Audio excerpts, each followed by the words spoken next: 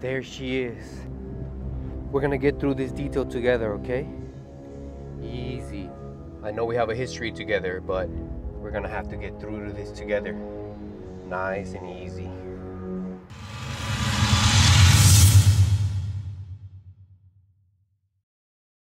Oscar with OQ Detailing. In this video, we're gonna show you why Rinseless Wash is the perfect solution when detailing a classic car or a vintage car or just a car that's a little bit older. Rinseless Wash is the way to go.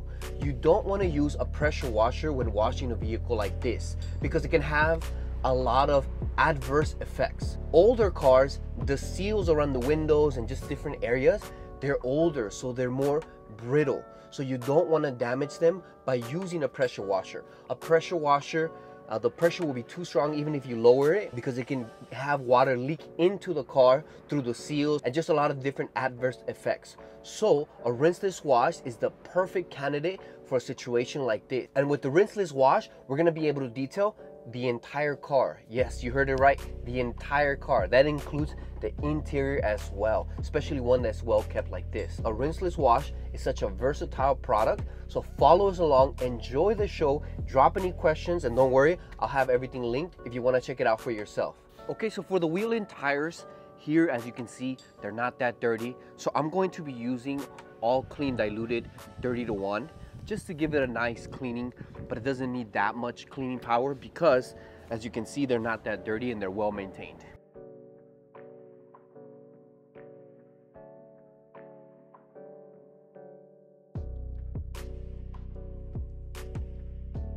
So as you can see, you saw me use the sprayer here to rinse off after we're done cleaning. It has rinseless wash inside as well. And just for an added touch, we have quick beads here. Quick beads, we're gonna apply it to the wheel, gives it a layer of protection. You can also use ceramic gloss. And this one, yes, it can work. It works usually by rinsing it off, but it can also work if you just rub it in. It's not a big deal. The product will work great. In some cases, it might even work better. And we're just gonna go ahead and apply it using our microfiber.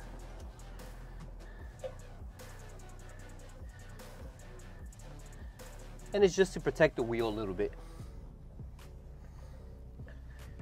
And now it looks magnificent. So we're just gonna repeat the same process in all 4 wheels, so you can do the same. Another reason why you don't want to use a strong cleaner for the tires is you see this white line. This is very normal, classic for older vehicles, classic cars. I think it's called the white wall, but basically a stronger cleaner can, in a way, start dissolving some of the white and it smears, like it'll take it away, like it'll, in a way, strip a little bit of the color from the white wall and it will leak onto the tire. And it's just not a good situation. So for those who don't know, what is a rinseless wash? So a rinseless wash is a car wash. You have this concentrate that you add to a bucket of water. And when you wash the vehicle, after you're done washing it, you don't have to rinse the vehicle afterwards. You can leave the solution on the vehicle and just go ahead and dry it. And it doesn't harm the finish, it doesn't scratch the paint, it's totally safe. And that's due to its technology, especially those polymers. The polymers encapsulate and emulsify the dirt and the grime, and they prevent it from damaging the vehicle once you're gonna dry the car. So basically, how is it different from a traditional wash? Well, in the traditional wash, you would have your bucket with your soap, and then your sponge or mitt, whatever, and you wash the vehicle, and then the soap will be on there, the residue, and then you take your hose or pressure washer and then you have to rinse off. Yeah, so you rinse the vehicle and then you dry. So in this one, you don't have to do that last step. You can just go ahead and wash the vehicle and then dry it. So the best way to do it is to pre-treat it with some of the solution, let it dwell for a little bit, and then take your sponge and then you glide and clean it. And the sponge also has these grooves trap the dirt in there and they keep it in there. And then you go ahead and take your towel afterwards and then dry it off. It has a lot of lubrication, so it's safe and it won't damage the paint. And that's basically what a rinseless wash is.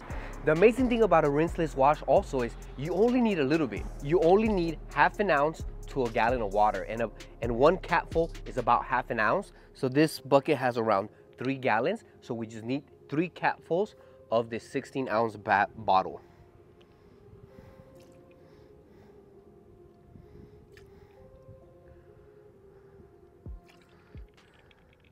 Okay, so this vehicle is, like I said, not that dirty. It has a minor layer of dirt, but basically in most cases, the first step you want to do is take a pump sprayer and pre-treat the area with your rinseless wash solution.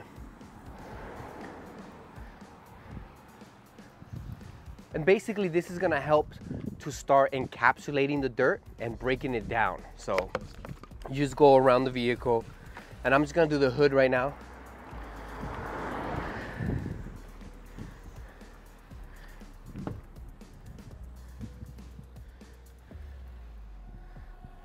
Another great benefit of rinseless wash is, as you can see, it's very environmentally safe and it wastes a lot less water. So it's a great option for most washes.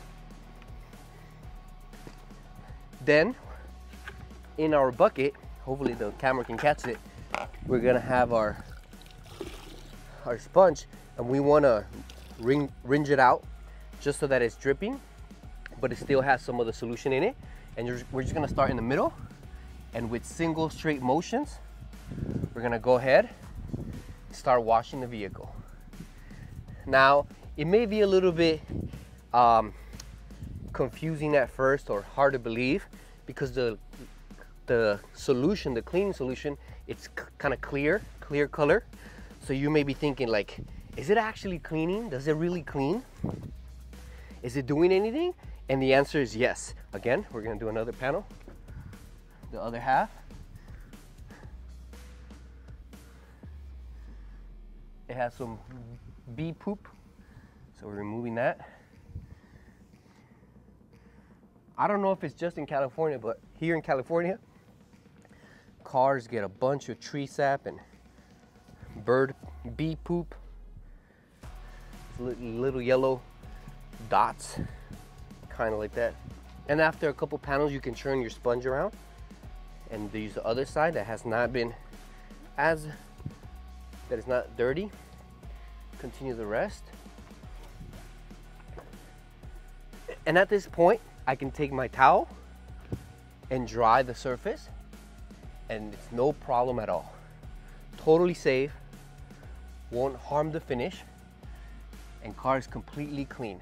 Another thing you could do is, if you're really worried about the paint, you could add C6 mist, which is a drying aid, or any drying aid of your choice. Doesn't have to be this one, or ceramic gloss, like a sealant or a wax. So this ceramic gloss, it's a great option. So we just spray it. You don't need too much, and then we dry. So this does help dry a little bit better, but also it's adding protection. So we're cleaning and protecting all in one take. And now, super smooth, super slick. Now, although I started and showed you the hood, that was just for an example. You always want to start from the top down, because you want to bring the dirt from the highest part to the lowest part, so that you're not going kind of back and forth and fighting against gravity. So always top down. So we would start with the convertible top and then work our way down.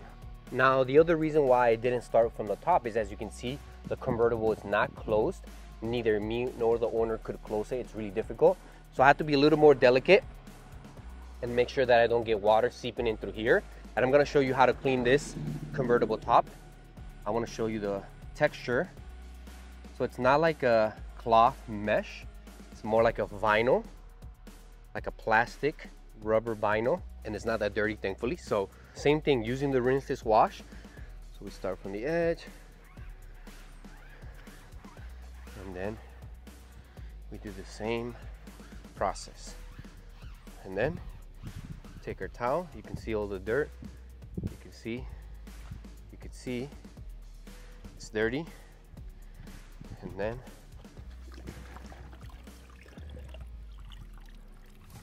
see that? So I'm going to show you one more time.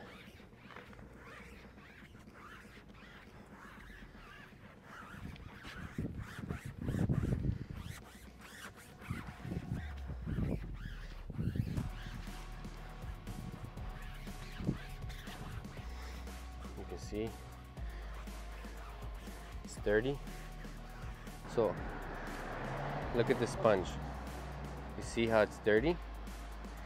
And then when we dunk it, and then we just grind it against the grit guard a little bit, which you don't always need to, super clean again. So this stuff definitely cleans and it works. So since this car is kept under a garage and well maintained, I didn't think we would need a decontamination step, but after doing a test pot, we did. So here's a variable that depending on your circumstance, you may or may not need to do. We're gonna take our rinseless solution again, and we're gonna wipe it to apply it to the paint again, just to give it, make sure there's still some in there. And we take our decontamination tool, so perforated decontamination towel. And if it needs to, this is a step that you may or may not need, most likely you do, an iron remover. So an iron remover, we're gonna spray one on the towel, one on the panel that we're gonna work. We set the panel there where we sprayed, and we lightly, see if you can catch the sound through my microphone.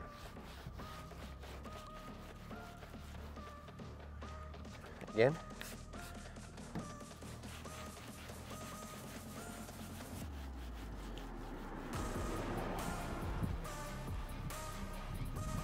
So hopefully you can catch it through the microphone that it went from sounding coarse to smooth. Again, this side is smooth now, and then this side. Hopefully that can catch it, but anyways, you repeat the process throughout the whole panel.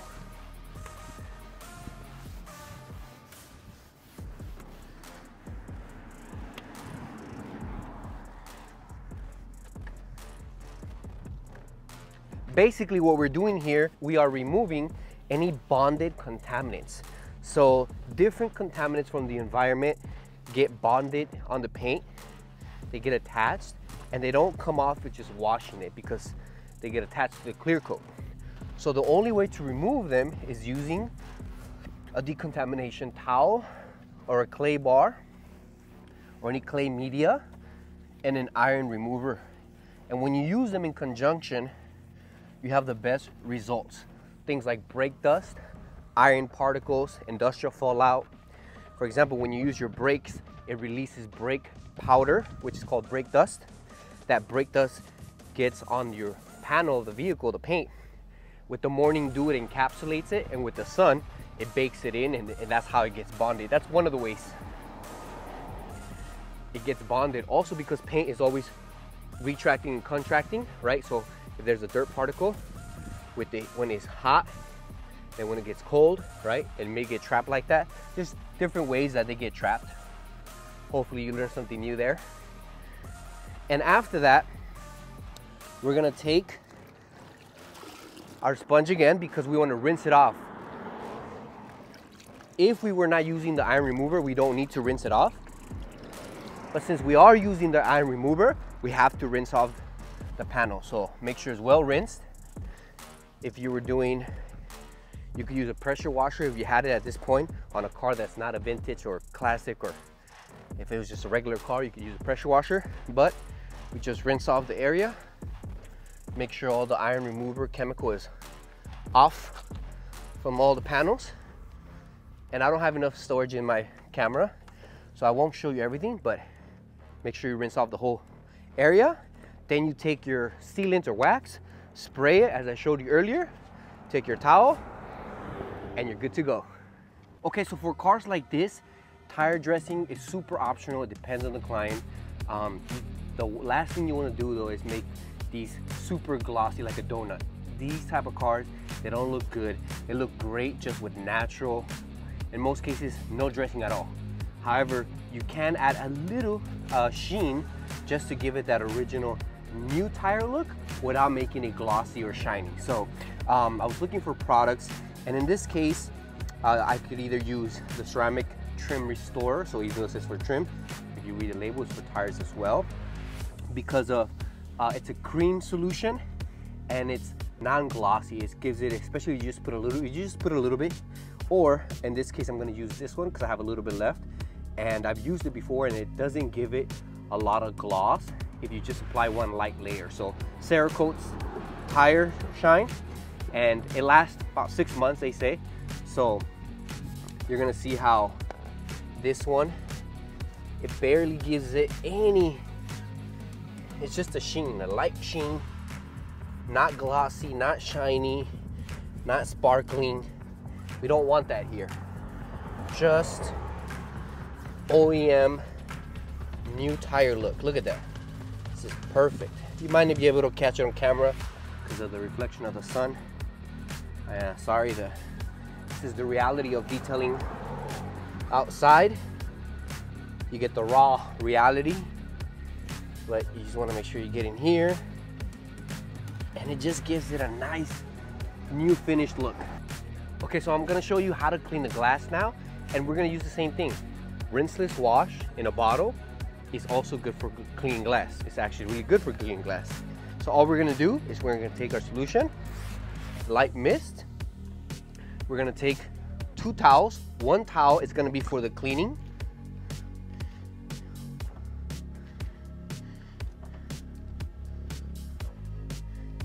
And the next towel, always completely dry. It's gonna be for buffing off. We call this the insurance wipe. Basically making sure none of the chemical was left behind and we didn't leave any streaks. And the final touch is we wanna make sure we look at it from all angles and to double check to ensure that there's no streaks left behind. And you would just repeat that process throughout all the windows and all the glass. Okay, so I'm gonna show you a couple attention points to make sure that you pay extra careful attention to when detailing a car like this. First is inspection of the paint. So as you can see, obviously this car is gonna have a lot of swirl marks. I hope you can see that against the reflection of the sun. All these tiny like spider web scratches. And there's some major scratches as well. I don't know if you can tell. But as you can see from this angle, the paint is damaged, not in its best state, I would say. So some people might want to look at that and, hey, swirl marks, let me polish. Take an aggressive cut and pat and go at it and then burn through the paint or just make a mess. So you don't want to, a car like this, you want to leave as it is. You just want to make it nice and glossy. You have to live with the fact of those swirl marks because paint preservation is most important at this point. If you are, you must take a paint depth reader and take a reading of the paint before you do. You must take a paint depth reader and take a reading of the paint. And if you are, you must use the most soft, non-aggressive at all, super, I like this white one from Rupes, and the most drooling polish, literally just to give it some cleaning, not really removing any clear coat. If you do need a paint reader, I'm gonna have this one linked. It's from Amazon, super cheap. It's about 70 bucks, 65 bucks. And it's not exactly perfect, but it'll give you a general idea of how much paint you have left. The second thing is, as I mentioned to you, the seals. So you see the rubber seals all around the car. All around the car. So all the seals, this is why we're not using a pressure washer. If we were to take a pressure washer and start using it on a car like this, so much water would get inside here and would leak inside the car. So as you can see, the rubber seals, they're old, you know, so you don't want to damage them using pressure from the pressure washer. This is why we're doing a rinseless wash. Another thing you want to be extra careful, especially when washing, is any emblems or mirrors. Like these mirrors, we want to be very delicate because these parts, you can't just find them anywhere, you know, they're not really replaceable. So you want to be super careful of any emblems, badges like this right here. This one's not as delicate, but things like this, super delicate. So you want to make sure you're careful with those. For example, here when I was washing it, this screw, as you can see, it's loose, right? And so if I wasn't careful, actually I did knock it off, I'm not even gonna lie. So, but I was being very gentle, and so that's why you want to be, it's like the movie 60 Seconds, the GT Shelby 500, you want to make love to the paint. You want to make love to the vehicle when cleaning it. You want to be very gentle. That's what separates just the car washer, regular detailer from a professional. Another thing is clean the wheels and tires. As I mentioned, you don't want to use a strong cleaner because it can fade and mess with the white wall. This white line here, it can fade it out and then cause damage and smear all over the tire. And also, you don't want to use, I would try to stay away from water-based dressings. Personally, you can use them if you just use the lightest spray, just one, and then use a whole one to just give it that sheen. As you can see here, just has a nice sheen like a new tire, but it's not shiny, it's not glossy, nothing like that. So be careful when cleaning the wheels and tires is another thing. Another thing to be careful of is anything that has hinges, like the windshield wipers or this interior piece, this window piece. You just want to be careful when you touch everything. Everything's vintage, and so we want to be very delicate when cleaning anything. No strong cleaners, nothing like that. Okay, so now I'm going to show you how to clean the interior using your rinseless wash. Make sure you soak. I use 2 brand new cheap microfiber towels. Cheap means price. They're relatively good. This ones are the Costco ones. And we want to make sure it's all soaked, that it has rinseless solution in the whole towel. And then we're going to rinse it. Make sure we don't have no drippy.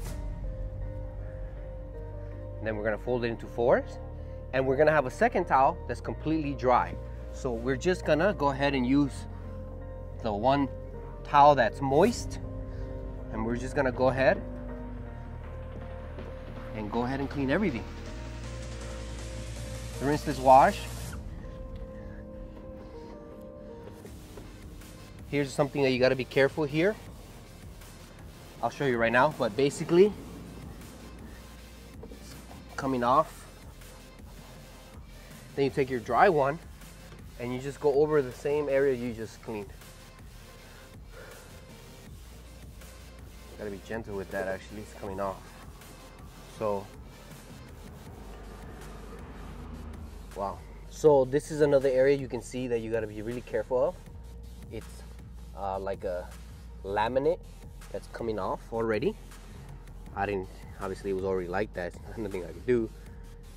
But I did take some of it off here in the towel because it needs to be cleaned. So there's no way of going around it. You could have left it behind, but it needs to be cleaned. So a very gentle wipe, and just, but areas like this, you gotta be careful about. So nothing you can do about it. This is the real side of detailing. This is the real side of detailing that YouTubers don't show you. Things like this.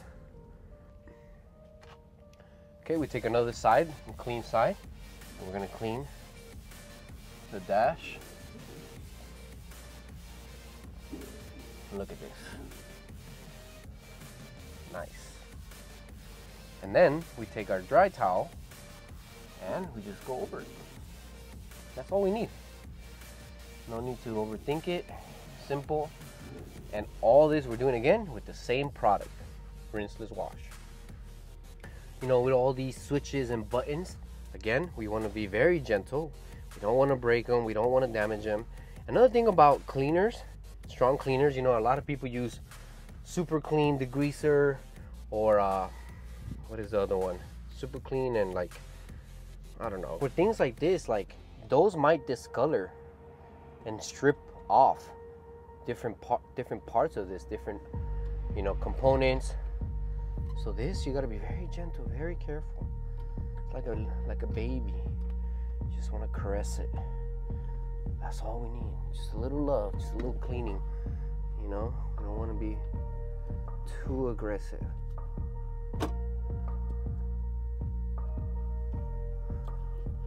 Just caressing. One part that you want to pay special attention to is the steering wheel. There was a study that showed that steering wheels are dirtier than a cell phone, dirtier than a toilet bowl. So every car that you work on, You want to make sure, sorry I'm shaking, I'm holding the bowl with one hand and trying to record the other and clean. Look at that. All that grime. Okay, so the last thing I want to show you is that you do the same thing for the seats. You get your moist towel. With the seats, you get your moist towel, and with the seats, you can be a little bit more aggressive. Not aggressive, but you don't have to be as gentle. Still be careful, but they're a little more sturdy. They need cleaning. And this just cleans, you know, it doesn't strip off anything, won't harm anything. This is why Rinseless Wash is magical. And you can see, you take your dry towel and just go over it. And that's all you would need. Nothing crazy. Be careful with hinges, especially the door hinges and doorknobs. Don't pull them too aggressively. Be gentle so you don't break them off. And the last thing is you want to do a quick vacuum. Spot clean any stains if possible, if that's the type of service they're paying you for as well. And you should be done. So there you go. There you have it. So there you guys have it. You just took a whole course, a whole free course on how to detail a vintage car, a classic car, a car that needs special attention. You just learned all these things for free. So help a brother out, hit the like button, subscribe to the channel, put any questions in the comment section that you might have, and leave any comment as well. I'm gonna have all the products I use linked in the description if you wanna check them out, and stay tuned for the next video. Thank you so much, and God bless you.